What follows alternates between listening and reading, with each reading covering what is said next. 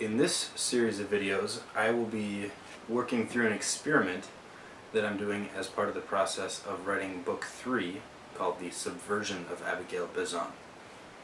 In this experiment, I'm testing different materials to see which one prompts rusting in steel the most quickly.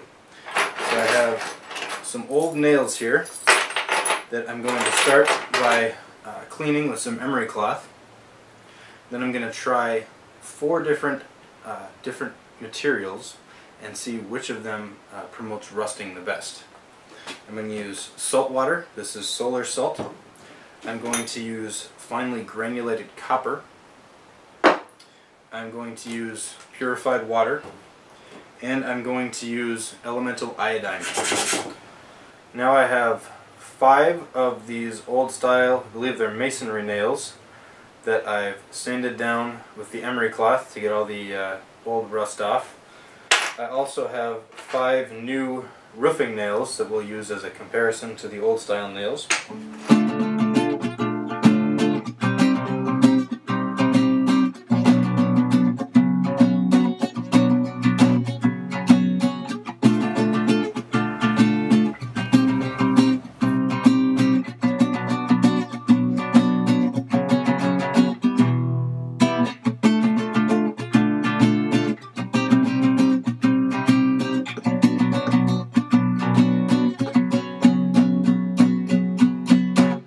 At approximately the 50-hour mark, and we've got some definite discoloration on the nails in here and some interesting bubbles forming on the masonry nail.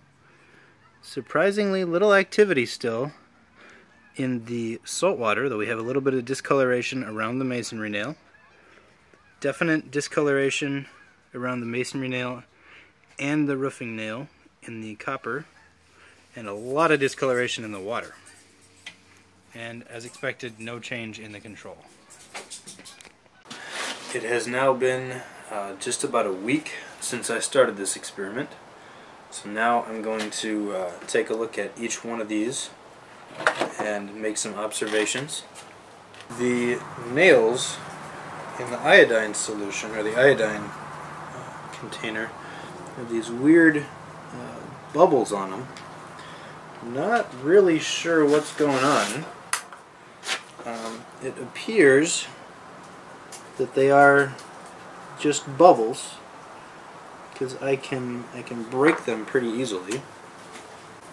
It's fair to say, from this test at least, that the iodine and copper has the most dramatic effect. The salt water and regular water had minor effect. Iodine seems to have the most dramatic effect on the roofing nail, and the iodine and copper have similar effect on the masonry nail. We'll see how this plays out in the book.